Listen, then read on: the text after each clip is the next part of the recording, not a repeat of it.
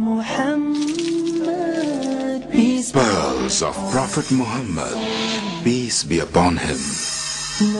Aisha, may Allah be pleased with her, narrated that the Messenger of Allah, peace be upon him, said, "Indeed, Allah is kind and loves kindness in all matters." Sahih al-Bukhari, Volume 9, Kitabul Istitaba, Al-Murtaddin Wal-Mu'anadin, Book of Obliging the Apostates and the Repentance of Those who Refuse the Truth Obstinately, Chapter 4, Hadith number 6927. Muhammad, peace. Pearls of Prophet Muhammad, peace be upon him. Abu Huraira, may Allah be pleased with him, narrated that Allah's Messenger, peace be upon him, said, "The strong man is not one who wrestles well, but the strong man is one who controls himself when he is in a fit of rage." Sahih al-Bukhari, Volume 8, Kitabul Adab, Book of Manners, Chapter 76, Hadith number 6114.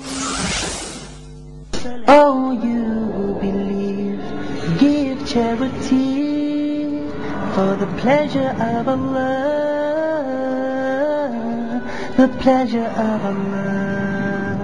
Oh, you who believe, read the Quran every night of Ramadan,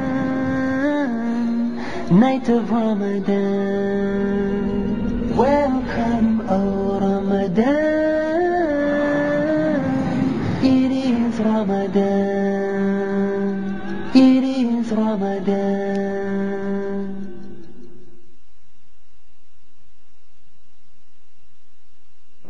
Dear brothers and sisters in Islam and humanity, Assalamu alaikum wa rahmatullahi wa barakatuh. May the peace, mercy and blessings of Allah subhanahu wa ta'ala be on all of you. Welcome to the show, Ramadan, a date with Dr. Zakir. I'm your host, Yusuf Chambers, and today we will be discussing the topic, acts recommended and discouraged during the fasting.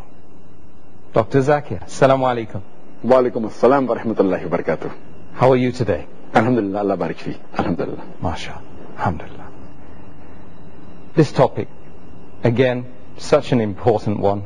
In fact, every 32 that we will do, inshallah, will be very, very important. Inshallah.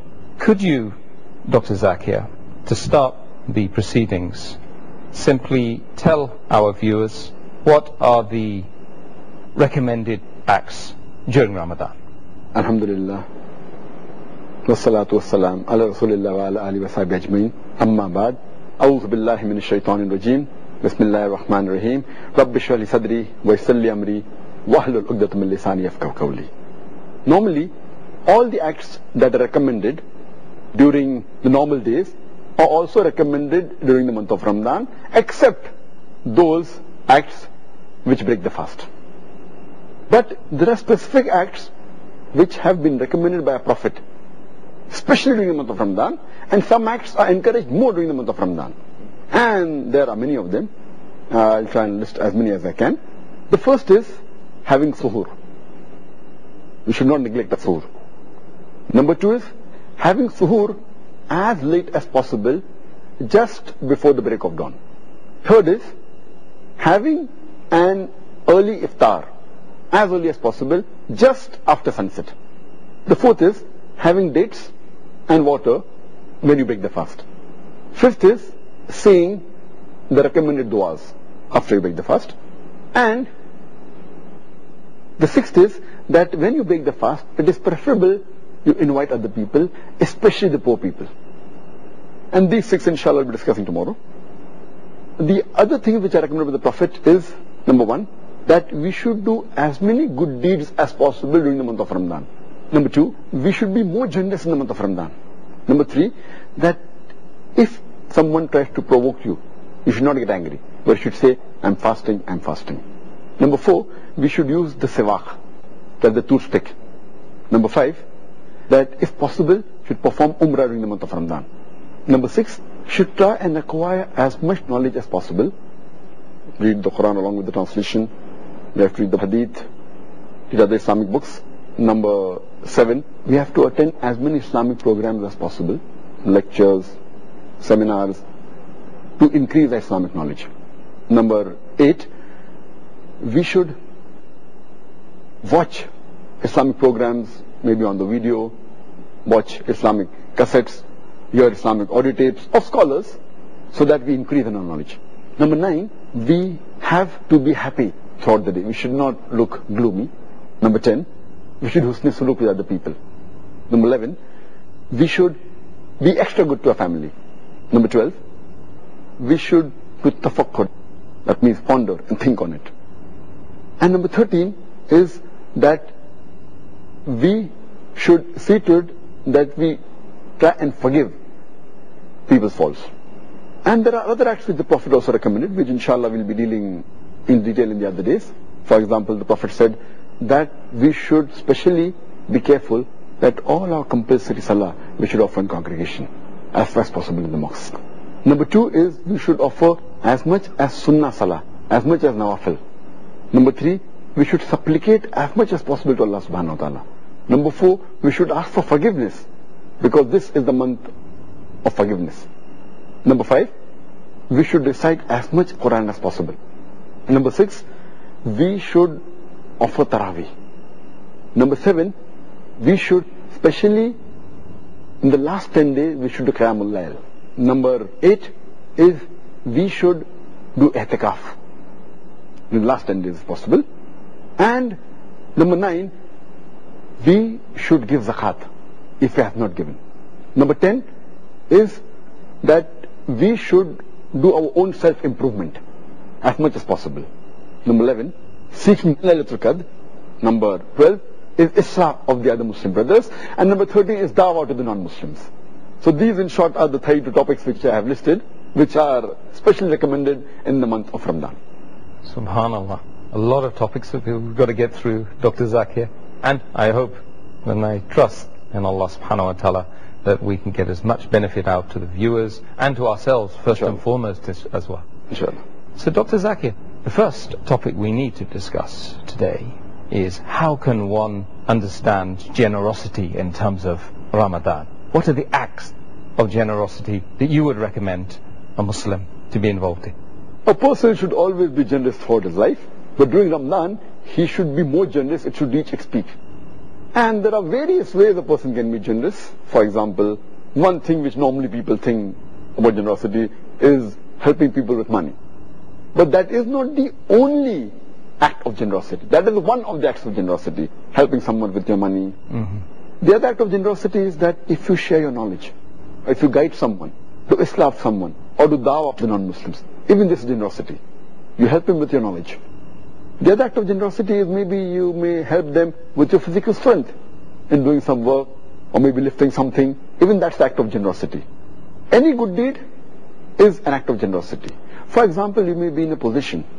Being in that position, the job you're doing, you may be able to help someone in fulfilling his need. Even that's an act of generosity. So all these come under the acts of generosity. And the hadith of a Prophet, Muhammad Sallallahu Alaihi Wasallam, is mentioned in Sahih Bukhari, volume number 1. In the book of Revelation, hadith number 5, it is said that Muhammad Sallallahu Alaihi Wasallam, he was the most generous of all the people. And during the month of Ramadan, his generosity used to reach the peak. And Archangel Gabriel used to visit him during the month of Ramadan and used to rehearse the Quran. And it is said that Prophet Muhammad, peace be upon him, he was more generous than the strong, uncontrollable wind. He was the peak of generosity. Further, beloved Prophet Muhammad said, it's mentioned hadith of Tirmidhi, hadith number 3233, where it is said that there will be rooms in paradise where you can see inside the room from the outside, and you can see the outside from inside. And these rooms will be prepared for those people who are generous and who help the poor people, those who fast regularly, and those who pray at night. So these are special rooms prepared for those people in paradise. Further, there's a hadith Sahih Hadith mentioned in Ibn Majah, Hadith number 1746, where our beloved Prophet Muhammad said that any person who feeds the person who has fasted, he will get the reward of the person who he has fed, who has been fasting, without diminishing the reward of the person who was fasting. Therefore, it shows that we should encourage people to feed other people. All these are acts of generosity. Subhanallah. I hope and pray that we can be as generous as Rasulullah sallallahu alaihi wasallam in this month. Inshallah. So Dr. Zakir, the month of forgiveness, Ramadan, is upon us, and Allah has recommended us to be forgiving of one another during this month. Can you explain more about that? This is the month of forgiveness, and since we ask for forgiveness from Allah subhanahu wa ta'ala, Allah has also recommended that we human beings, we should forgive others. And there are several verses in the Quran which have explained this in detail. If you read Surah Al-Imran, chapter number 3, verse number 134, Allah subhanahu wa ta'ala says that we should forgive. Allah likes those who do good deeds. That means those who forgive, Allah subhanahu wa ta'ala likes them. Allah says in Surah Araf, chapter number 7, verse number 199, that hold to forgiveness and enjoin what is right and go away from those who are ignorant. Furthermore, Allah says in Surah Nur, chapter number 24, verse number 22, Allah says that, and you should forgive. Wouldn't you want that Allah should forgive you? Allah is oft forgiving and most merciful.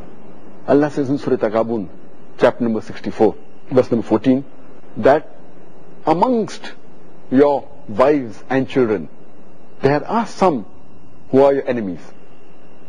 But it will be better if you forgive them. You overlook their fault and you cover up their fault. Allah is oft forgiving and most merciful. So Allah subhanahu wa ta'ala is encouraging the Muslims and the believers that it is better that you forgive as many people as possible, and Allah will forgive you. And we have the best examples in the prophets of Allah subhanahu wa ta'ala. We have the example in the life of Prophet Yusuf alayhi salam, where we know Prophet Yusuf, peace be upon him, that his stepbrothers, they had planned against him and they wanted to kill him. But Allah subhanahu wa ta'ala saves him. And later on, he is made the governor of Egypt. And when finally all the brothers are at his mercy, Allah says that he said, it's mentioned in the Quran, in Surah Yusuf, chapter number 12, verse number 92. He says that let not anyone reproach you. And that means let not there be reproach cast on you. And Allah is the one to forgive. He is merciful. That means Yusuf alayhi salam, he forgives all his brothers. And he says Allah is merciful. We have the best example of forgiveness in the last and final messenger, Prophet Muhammad during Fateh Mecca. When the mushriks, when the pagans of Mecca, they killed many of his relatives, that killed his uncle, that killed many of the Sahabas. But when finally he had victory over them, he forgave all of them. And Allah says in the Quran, in Surah Ahzab, chapter number 33, verse number 21, that verily in the Prophet you have the most beautiful pattern of conduct. And Allah says in Surah Fusilat, chapter number 41, verse number 34, Allah says that repel evil with good. And you may never know, the person in whose heart is enemy and hatred against you, you will find that he will become an intimate friend of yours. That means repel evil with what is good. That is the best.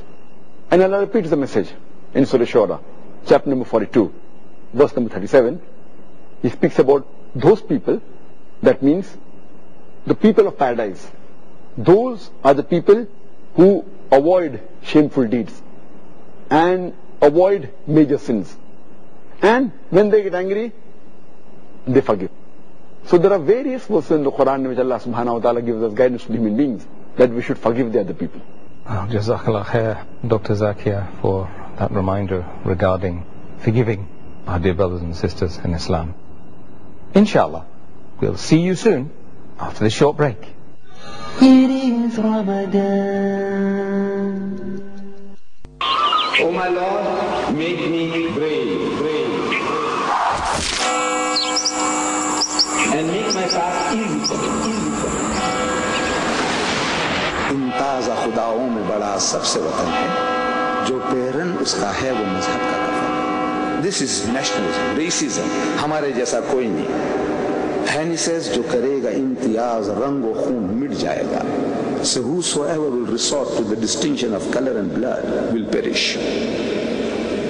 Turki khargahe ho ya Arabi wala gar, though he may be a majestic Turk or a blue-blooded Arab, this is the law of God. You discriminate on grounds of race, language, color, or riches, you will perish.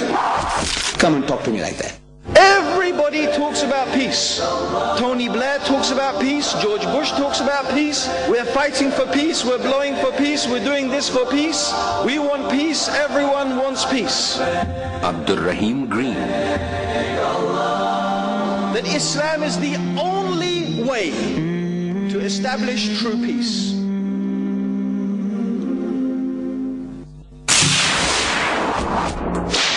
Some people say that Bhagwan Rashnish, he is Almighty God. Hitler, #1 terrorist of human history, he has incinerated 6 million Jews. We find on the international media there is virulent propaganda about Islam. The first people who were involved in suicide bombing were the Tamil Tigers. There was no case of suicide bombing at all in Iraq. Dr. Zakir Naik. My job is to present truth to the world.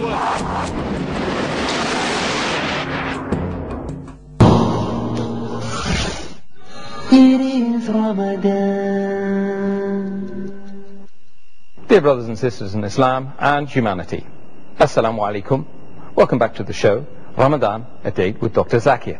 I'm your host, Yusuf Chambers, and today we are discussing the topic, acts recommended and discouraged whilst fasting. Next question relates to anger. Dr. Zakir, regarding anger management in the month of Ramadan, people are fasting during the month of Ramadan, they're getting angry. Is there any excuse for a person getting angry in the month of Ramadan? Is it a valid excuse indeed for them to say, if we are fasting, we're entitled to get angry? In fact, it is opposite. That a person, while fasting, he should not get angry. Because Allah says in the Quran, in Surah Baqarah, chapter number 2, verse number 183, that fasting has been prescribed to you as it was prescribed to people who came before you, so that you may learn self-restraint. It says, لَعَلَّكُمْ تَتَّقُونَ, so that you may learn self-control. So in fact, if you're fasting, all the more reason you should not get angry. It is the opposite. It can't be a valid excuse that because I'm hungry, because I'm tired, I can get angry. It is the opposite. And our beloved Prophet Muhammad said, let's mention the Sahih Hadith of Sahih Bukhari, volume number 3, in the book of fasting, Hadith number 1904. Our beloved Prophet said that fasting is a shield. And you should not speak obscenely. You should not yell at anyone else. And if someone abuses you, or someone tries to provoke you, or someone tries to make you angry, you should say, I'm fasting, I'm fasting. And the same message is repeated also in Sahih Bukhari, volume number 3, in the book of fasting, Hadith number 1894. My beloved Prophet said that someone provokes you or makes you angry, say, I'm fasting, I'm fasting. It further repeated even in Sahih Muslim, several places. And our beloved Prophet Muhammad said, it's mentioned in Sahih Bukhari, volume number 8, in the book of manners, Hadith number 6114, our beloved Prophet said that the strong person is not one who defeats another person with his strength. The stronger person is not one who overcomes another with his strength, but the stronger person is one who, when someone makes him angry, he forgives him. He does not get angry. So, actually, fasting shows us a way how to control ourselves, and as you rightly said, it's somewhat like management on how to control your anger. Subhanallah. Well, if we can control our anger whilst we're fasting, we can do it any time, inshallah. Inshallah. Dr. Zakir, regarding something which is very beloved, that is performing the Umrah during the month of Ramadan, any particular advice regarding that action during Ramadan? As far as the advantage of doing Umrah in the month of Ramadan, our Prophet encouraged it. I told the Sahabas, he encouraged the Sahabas that you should do Umrah during the month of Ramadan. And our Prophet ﷺ said, it's mentioned in Sahih Bukhari, volume number 3, in the book of Umrah, Hadith number 172, the Prophet said that anyone who does Umrah in the month of Ramadan it is equivalent to Hajj. That means if you perform Umrah in the month of Ramadan, any day of Ramadan, whether starting, middle or end, it is equivalent to performing Hajj. Well, that's it's a very good reason, of course, to do Umrah during this blessed month.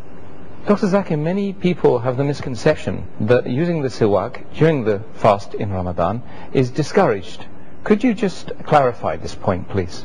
There are many people who think that using siwak while you are fasting is discouraged.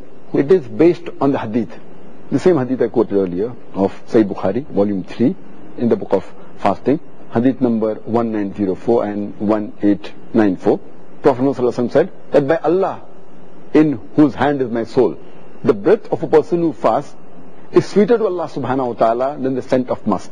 Now based on this, people think that if you use siwak, the breath, the bad breath that normally comes when a person who fasts will not be there, so Allah will not enjoy the breath, and based on this they think it is discouraged.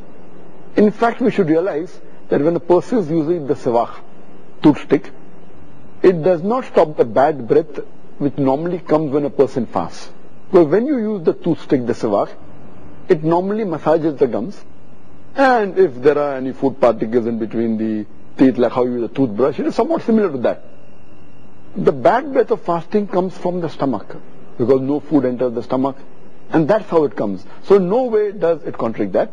And furthermore, beloved Prophet Muhammad said, it's mentioned in Sahih Bukhari, volume number 2, hadith number 887, that the beloved Prophet said that if it wasn't too difficult for my ummah, I would have made it compulsory to use the siwak before every prayer. How wudu is compulsory? So the Prophet said, if it wouldn't have been difficult for the ummah, it would have made it compulsory to use the siwak every time before prayer. And that means it is a recommended act. And if it wasn't good for fasting, we would have mentioned it. Like how we mentioned for excessive sniffing of water. Hadith of Abu Dawud, volume number 2, hadith number 2360, where our beloved Prophet said that sniff water excessively through your nose while doing ablution, except while fasting. That means sniffing water excessively is good, but don't do it while fasting, because there are dangers that will go into the throat and enter the stomach. So here too, if it was a disadvantage, the Prophet would have said that I would have told my ummah to use the siwak except while fasting. So based on this, using siwak in the sunnah, it is a recommended act, it is mustahab, and you should do it, and inshallah it will get you rewards. Dr. Zakir, how can a person seek knowledge during the blessed month of Ramadan? Seeking knowledge is a very good act, especially in the month of Ramadan. There are various ways a person can seek knowledge. Besides reciting the Quran, which is recommended thing during Ramadan, a person should even read the translation of the Quran. He should read the book of Hadith. And as far as possible, he should read the books which are Sahih, the books of authentic Hadith. The best is the Kutub al-Sittah. If you can read that, there's nothing like it. That is Bukhari, Muslim, Sunan Tirmidhi, Sunan Abu Dawud, Sunan Naik, Ibn Majah.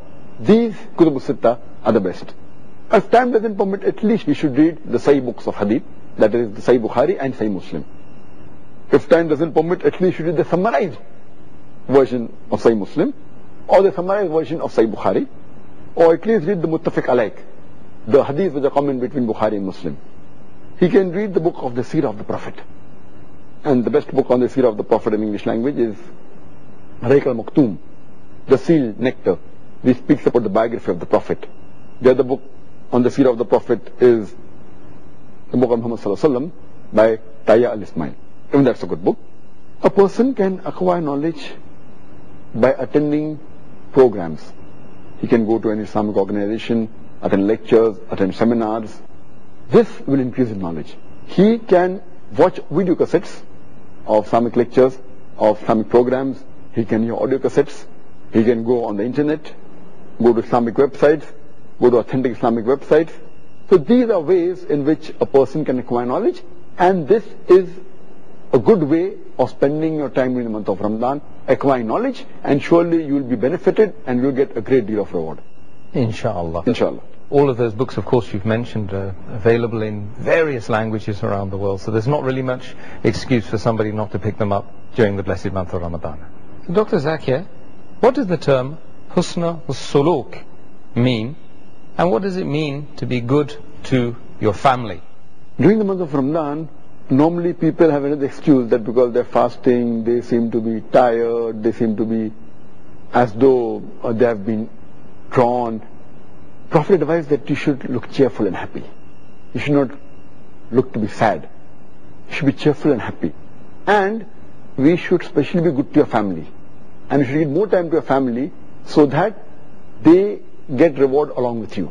As far as doing husni suluk with the other people, this is the month where, besides the normal months, in this month you should be extra good to the people, to your neighbors, to your friends, also to your relatives, do good deeds, forgive the faults, be happy with them, be cheerful. And we should also do tafakkur, that we think and plan our day in Ramadan so that we get the maximum reward. May Allah make it easy for us to be very, very good and righteous and good of character and follow Rasulullah sallallahu alaihi wasallam, the best of character, during this blessed month of Ramadan, Dr. Zakir.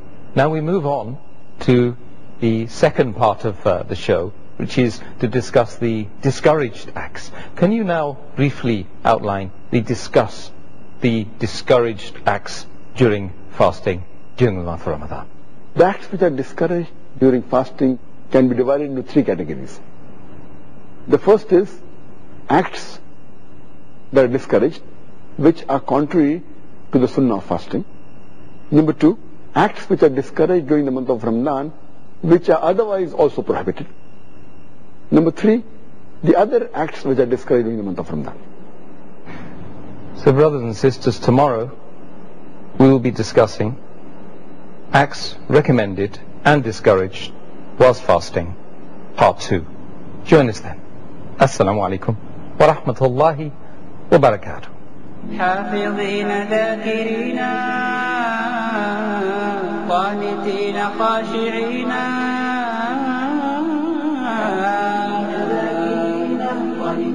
خاشعين مسلمين مؤمنين للإله عابدين شهرنا صوم وعتق وقنوت فيه صدق يومنا صبر ورفق بدموع البائسين رمضان قد أهل بالصيام وأطل مسعدا أهلا وخلا ليته في كل بيت. A friendly message by Dr. Zakir. Win over your enemy. In this age of hatred and animosity, our all-loving Creator has prescribed the formula for winning over your enemy. In the glorious Quran, in Surah Fussilat, chapter 41, verse number 34. Nor can goodness and evil be equal. Repel evil with what is better. You will see that he with whom you had enmity will become your close friend. Do not defeat your enemies, but rather win them over. Win their hearts and win their minds. Peace TV, the solution for humanity.